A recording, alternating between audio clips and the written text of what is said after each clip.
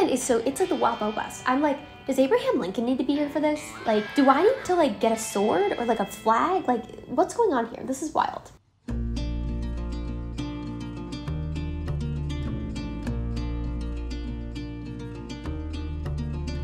Hi everyone, this is so exciting. This is my first video in a series of videos where I'm documenting our cabin build journey. So be sure to subscribe if you haven't already to watch me crash and burn. Just kidding. Hopefully. If you're new here, hi, I'm Erin. I'm a freelance video editor, documentary filmmaker, and content creator living in New York City with my husband Michael and our director of barketing, Olive. And we are building a tiny, tiny cabin up in the Catskill Mountains. I'm speaking into existence, this is happening. And I decided to document the whole journey from beginning to end so that if you ever want to build a cabin someday, you can learn from all the mistakes that we're about to make. So first, I'm going to talk about how we discovered that we could even afford to build a cabin. Second, we're going to talk about the cabin that we've chosen to build and where we found the plans for it. And three, I'm going to talk about the first and most important step, and that is how to find land. Also, if you want to sign up for our newsletter down below, I'll give you some updates, talk about budget, and then at the end of this thing, I will send you a 100% free ebook with all this information so that if you ever want to build a cabin, all the information is right there for you. And then hopefully if everything goes right, all of our followers will get a discount code for the opportunity to come stay at our cabin. So first, we're going to talk about why. So although I live in New York and I love being a city girly, there's nothing quite like being in nature. I always feel most like myself, most relaxed, most at peace when I'm sitting in a creek with a beer, by a fire, listening to the birds and the leaves rustle. Peak foliage, Bon Iver's playing. Like, I want this cabin to feel like you are inside Holocene by Bon Iver. Like, I want it to just feel like a hug, you know? Nature, friends, good music, good vibes, some IPAs, just hanging out. That is what we're working towards, my friends. I never even considered building a cabin. I am not a DIY queen. I don't work in real estate. My parents don't work in construction. You know, I'm not handy. I work in the film industry. I work in documentary. I'm a video editor, and I give career advice to over 3 million people on Instagram and TikTok. So there's that. This was not on the bucket list for my 20s. But then last year, I was scrolling through Instagram and I came across this company called Den Outdoors. And I was like, what is this?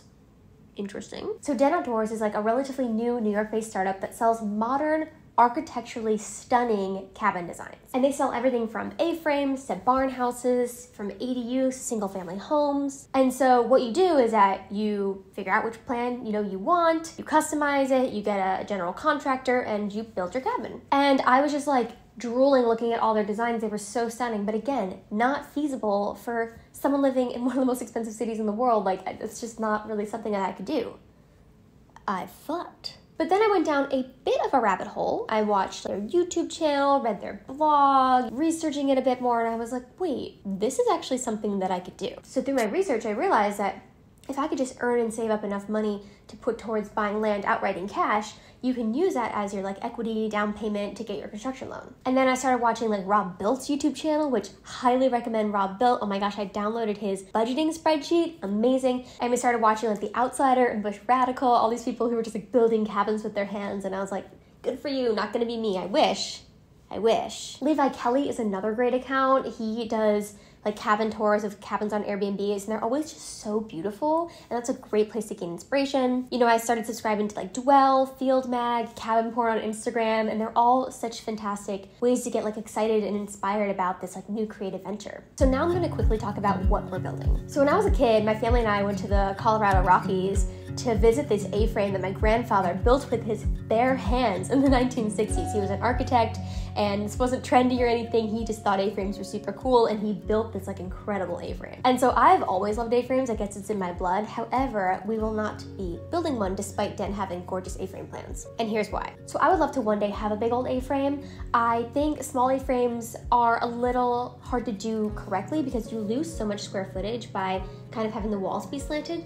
So we wanted to definitely build something small since this is our first time building, and we want all the mistakes to be smaller because mistakes cost money, and we want the money to be smaller, basically just making everything less risky. But I do really want to build an A-frame someday, but when I do, I want it to be like a larger A-frame. So we've chosen to start with the Den Outpost. The Den Outpost is a tiny, tiny cabin. It's somewhere between a tiny house and a cabin. It's 325 square feet. It is 15 feet by 15 feet, but it is incredibly premium. So every single square inch of the Den Outpost is top notch. It's going to be a premium 5-star cabin.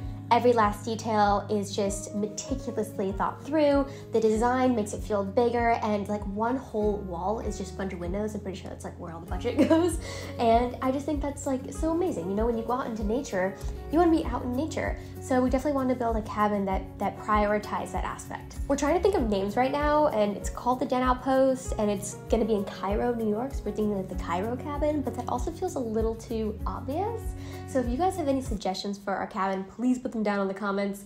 I need to crowdsource this because we need to name this thing soon. So now I'm gonna get you up to speed on everything you need to know about that first step, looking for land. I'm gonna tell you right now, guys, no one listens to you until you have land. General contractor, architect, they're all kind of like, cool, and you wanna build a cabin, so does everyone else.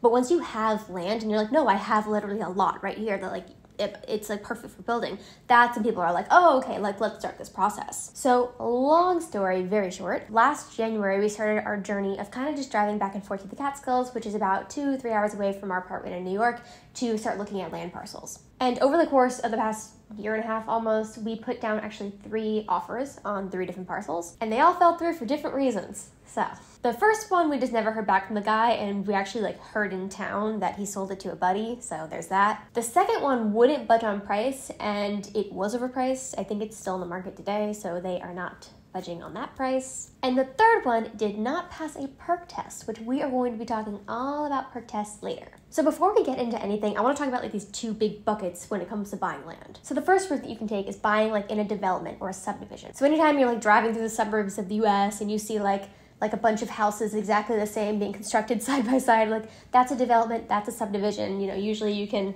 like get a model home and you can customize certain things about it. That's like one way to like build your own house. But like in the Catskills, like the second property we looked at was actually a subdivision. So a developer went in, he bought a huge chunk of land, and then he like went through the necessary processes to subdivide that out so that he could sell the individual plots of land. They got the proper permitting, they did all the testing, so that's why that land was like a premium price, because they had already jumped through all those hoops, so you could start building immediately without having to like go through all that bureaucracy. But the downside to building in a subdivision like that one is like there might be an HOA fee, there might be rules to like the size and kind of house you can build, because you're building like in a new neighborhood essentially, so they're gonna have a say in like what you build, how you build, when you build, all that kind of stuff. The second way of buying land is buying just like raw, undeveloped land. Like this is literally just land. You know, this is just like unimproved land. It's just some random seller selling it. Maybe it has like a dilapidated house on it, or maybe there's never been anything on it. This can be obviously a cheaper route to go, but you alone are going to have to go through all that proper testing and permitting and all that stuff.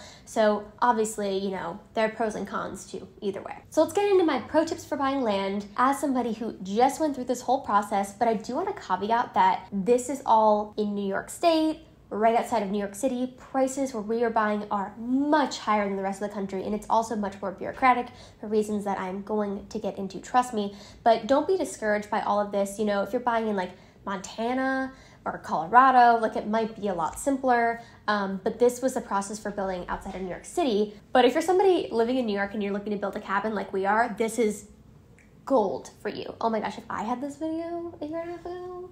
Tip number 1 is to know your budget and location parameters. So some people are just looking for land to have land. Like there are people up in the Catskills who just bought 50 acres just to have it. They want to go hunt on it, they want to go camp on it, they just want to have it as like an investment because they think the banks are going to collapse. That's fine, you can do that. If you are looking for land, however, to build a home on, there is so much to take into account. This process is not like buying a house. Buying land is insane, because you go out and you just look at this grassy patch and you're like, what am I supposed to be looking for?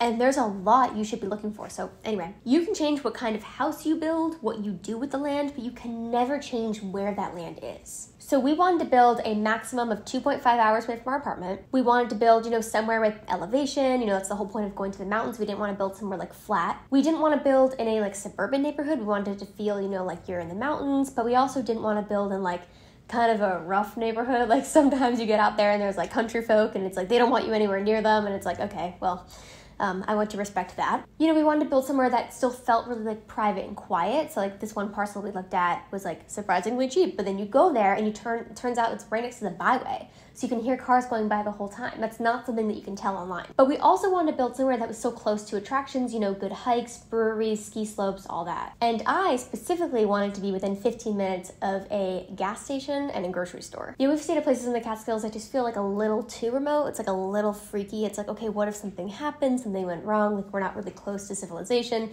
So I definitely wanted to be close to something. And I'm happy to say the parcel we went with is not only within 15 minutes of a grocery store and gas station, it's within 10 minutes, 5 minutes of a cafe and even a CVS. So luxury. No, seriously, that is luxury. Like once you get out there in the mountains, like it takes forever to get to things. So that is like a huge perk. Also, another important thing, if you are looking to use your like equity in the land as your like down payment for your construction loan, you have to make sure that that land is worth at least 20% of your total construction loan. So construction to permanent loans are completely different than normal traditional mortgages. So instead of putting down like 6 to 12% for like a conventional loan, like a normal house loan, for a construction loan, you're gonna need to put down at least 20%. And at first that freaked me out. I was like, oh my gosh, we're gonna have to buy this land in cash and then put down another 20% of the whole loan. But as it turns out, at least with what we're doing, you can use your equity in the land as kind of like your down payment for the construction loan. And then while you're building the house, you pay the interest on that loan. So if you bought a piece of land for $10,000, good for you. If your construction budget is $400,000, you now need to find $70,000 in cash to put towards that loan. Also, if there's a mortgage broker watching this video, feel free to clarify anything that I'm saying because I'm sure you could articulate it way better than I am. But basically, you need to have a lot of cash on hand if you're looking to build a cabin. So we both spent the last year just working our booties off, working overtime, taking on so many projects. I had like 3 full-time jobs at one point. I was just working all hours of the day so that we could have that chunk of change to put towards our ideal land and therefore be our down payment. Tip number 2, use a motivated local agent who knows land sales. So in the beginning, we were just looking ourselves online on like, oh my gosh, so many websites. Zillow, Land Search, Land and Farm, Land.com, Realtor, Keller Williams, Facebook Marketplace, Craigslist. I was looking at like local things. I even got into the MLS directory at one point. I even joined a Facebook group and just asked around like, hey, is anybody just selling land? And somebody was like, hey, I think Bob has a parcel. You know, people were just like so nice. But then Zillow does this thing where it like automatically connects you with an agent. And so it automatically connected us with this agent, but okay, for context, this was in like the peak of last year when houses were just like going bananas and things were selling like crazy. So she never like really reached out to us or sent us anything, and we never met her. She never walked any properties with us. So we would just kind of like see parcels, drive up there on the weekend, you know, look at them ourselves. But it's really hard because you don't know what to look at. You actually don't even know where like the parameters of the land are. You can use an app called Land Glide, and that will like show you where the parameters are. Otherwise, it's really, really hard to know what you're looking at. So it was a struggle between, you know, having agents that weren't really helping us out and then like not really knowing, I mean, we know the Catskills like well now, but like at the time, like we were still kind of learning the Catskills, and like, you know, we drive up there, spend our whole weekend looking at land, like, and then we put down 3 offers and they all fell through. Like it was just a very disheartening time, but it was also because we were being extremely picky. Like we could have overpaid for that one lot, you know, we could have went with that lot that we were so about, but instead we decided to really hold out and not put our money into something that we weren't absolutely obsessed with. So then this year, Den, we partnered up with them and they connected us to their kind of like go-to real estate agent partner in the Hudson Valley and Catskill Mountains called Hudson Modern. And our agent there, Daniela, was awesome. So she immediately got on the phone with me. You know, I told her what we were looking for. I have a lot of specific things that we were looking for. And she sent me quality parcels. We went out and we looked at them. At this time, oh my gosh, guys, land was getting snatched up so fast. Like same day it went up, somebody would buy it. So she would send me the things, we'd drive up there, and she would walk the land with us, and she would point out like, oh, you could put your house here. Oh, like this is wetland. Oh, you know, there's electric. And she would kind of show us like the parameters of the land, and that was insanely helpful. I wish that we had done that in the very beginning. And within a month, like we found our parcel. Oh my gosh, that lot was so perfect. And that was just such a good feeling, and we're completely obsessed with it, and I will tell you more about our parcel later. I'm gonna leave that for suspense, but oh my gosh, y'all, we got a beautiful piece of land. Tip number 3 is to know what to look for. Oh my gosh, you guys. So there are 3 very, very, very important things you need to know when you're looking at undeveloped land, and that is septic, well, and electric. Your utilities. Get ready to spend a lot of time talking about poop. I'm serious, especially if you live in the New York City watershed. Erin, What does poop, the Catskills, and New York City bagels have in common? Get your pencils out, I will tell you. So when you're building on rural land, you need to figure out where your waste is gonna go, where your water is gonna come in, and how you're gonna get power to your house. And these costs can get really high really fast. So if you're like looking to buy a parcel in town, you can, probably connect their, the municipal water and the sewage and, the electric right there in town. But if you're looking to build a more rural, remote land, you need to figure all that stuff out for yourself. So whenever you're looking at a parcel, always remember those three things: septic, well, and electric. How are we gonna get those? Let me tell you. First is electric. You need to think, do I have to bring electrical wires to my house? Depending on where the electric is, it can cost thousands and thousands of dollars. So you need to ask, where is the closest electric hookup? Is there a panel on the property? Is it on the road? Is it a mile away? This is really important, but also if you're building somewhere that's like solar friendly, you can always just like stick solar panels on your house, and that will probably save you a lot of money in the long run. But if you're like us and you're building in the woods and you can't really, do solar energy, you are going to have to figure out how to pull electric to your house. Next up is your water, your well. If you're building out in the country like us, you gotta get water the way humans have for thousands of years. Completely on your own. So most people will do this by digging a well. Some people do like rain collection filtration systems, which is super cool, but most people do this by digging a well. And the thing about digging a well is that they'll bring in this giant, drill to dig into the earth, and you don't know how expensive it's gonna be because you don't know how deep they're gonna have to dig to get through the crust into the aquifer. So in New York State, this can cost anywhere from $7,000 to $30,000. You also need to operate the wells. You need to factor in budget for a pump and filtration system, heating, all that stuff. But the cool thing is that you're not gonna have a water bill. That is the coolest thing about living kind of off-grid, I guess you could say. You're getting all of these things from nature, collective community, you're getting it from the earth, and that's pretty cool, in my opinion. And third is the septic system. Before this journey, I never gave much thought to where our bodily waste would go, and now I know more than I would like to admit. So if you're living outside of a municipal water system and you flush the toilet, where does it go? The answer is your backyard in a septic system. So a typical septic system, your water will flush from your toilet and it'll go into a holding tank, and that holding tank will seep out into something called a leach field, and then the water will drain back down and naturally filter through Mother Earth and go down into the aquifer, and then eventually you'll drink it again. And that's actually a super cool scientific process. But not all land is suitable for this process. A lot of land is not able to naturally filter that. So if you put a leach field in land that's too moist or wet and it filters too quickly, you are going to contaminate everybody's water with your poop. We don't want that to happen. You have to have the physical space, and the land has to be able to percolate the water. That's why we have to do a percolation test, or a perk test. A perk test is where an engineer and excavator go out to your land, they dig a giant hole, they pour some water in it, and they measure how long it takes for the water to be absorbed back into Mother Earth. Depending on the speed at which it does this, your land will either pass or it will fail. If it fails, you cannot build a septic system there.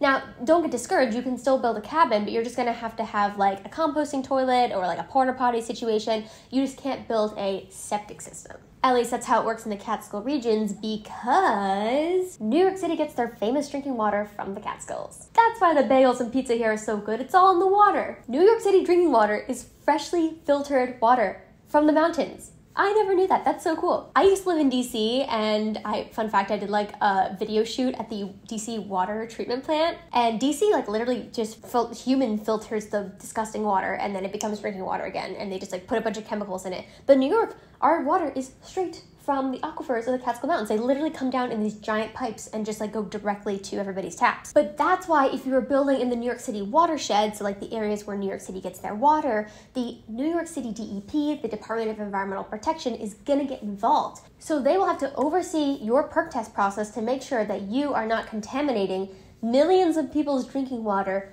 with your poop.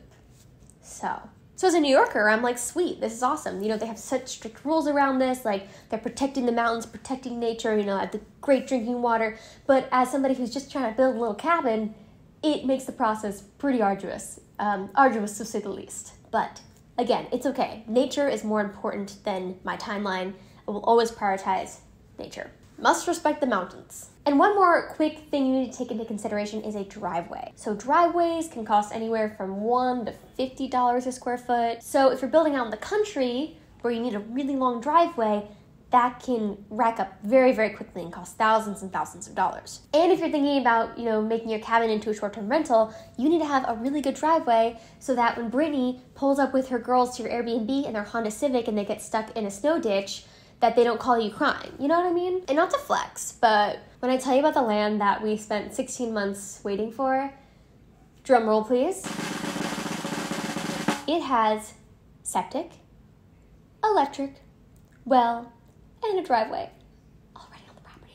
Oh my gosh, guys, when it went up, I was in 5 minutes in, I was like, we're buying that land. I've moved so quickly on it, but I'm so grateful that we waited because now we don't have to go through a perk test, figure out electric, dig a well. We don't have to do any of that. It's already all done. So if you can get land that already has a well, electric, a septic system, unheard of. It is unheard of. If you can get land that already has all of these things, you need to jump on that because that right there is not only saving you a ton of time, bureaucracy, and headache, it's also saving you a ton of money. So I'm very proud of us for waiting 1.5 years for the right parcel to come along. I'm very, very happy we did. Tip number 4 is to research local regulations. So it's really important to research the local laws of where you're building, especially if you're building outside of your community or neighborhood.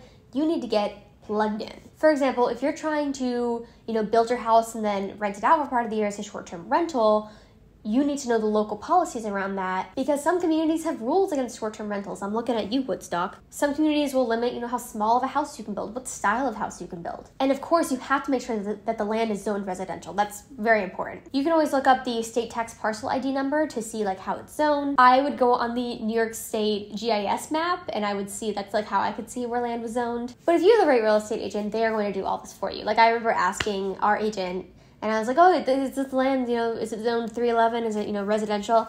And they were like, yeah, of course. We wouldn't show you land. We know you want to build a house. We wouldn't show you land that's not zoned residential, They're not going to show me land that's zoned agricultural or commercial because then I would not be able to build a house on it. You're not allowed to. And also, get plugged into the hyper-local communities. Whenever we drove to the Catskills, I would grab a local newspaper, I'd chit-chat with the people at the checkout line, I'd go on the Facebook groups, and I would just try to get a feel for what the general vibe is. You also need to make sure that the property lines are accurate, there's no easements, and if there is easements, what you can do about it. You need to make sure there's no liens against the property, you need to make sure you have the proper deed, and that's why when you're closing in on property, you actually have to get a lawyer involved. It's non-negotiable, you have to get a lawyer involved because again, buying land is not like buying a house. It is so weird and antiquated, so you have to have somebody there making sure that all the T's are crossed and the dots are I'd, all the T's are crossed and the I's are dotted. Buying land is it's the Wild Wild West. I'm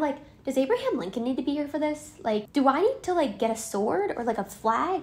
What's going on here? This is wild. So if you're looking to build a cabin, let's wrap up here with the last 5 steps. So number 1, buy your land, own it outright. No one listens to you until you own your land. Number 2, create a budget. You need to know upfront how much you can afford to spend on this, how much you want to spend on this, and how much you need to have in the bank to begin this journey. Number 3 is to find a plan for the house that you want to build. So you need to either go to a general contractor or an architect to, design a custom home for you, or I Love Den because they're kind of in between. They have these plans that you can customize, and it's just a really seamless process. Also, I just want to add, if you don't want to do it's called a stick-built home, a home that is literally built with sticks. Just kidding. It's just built from scratch.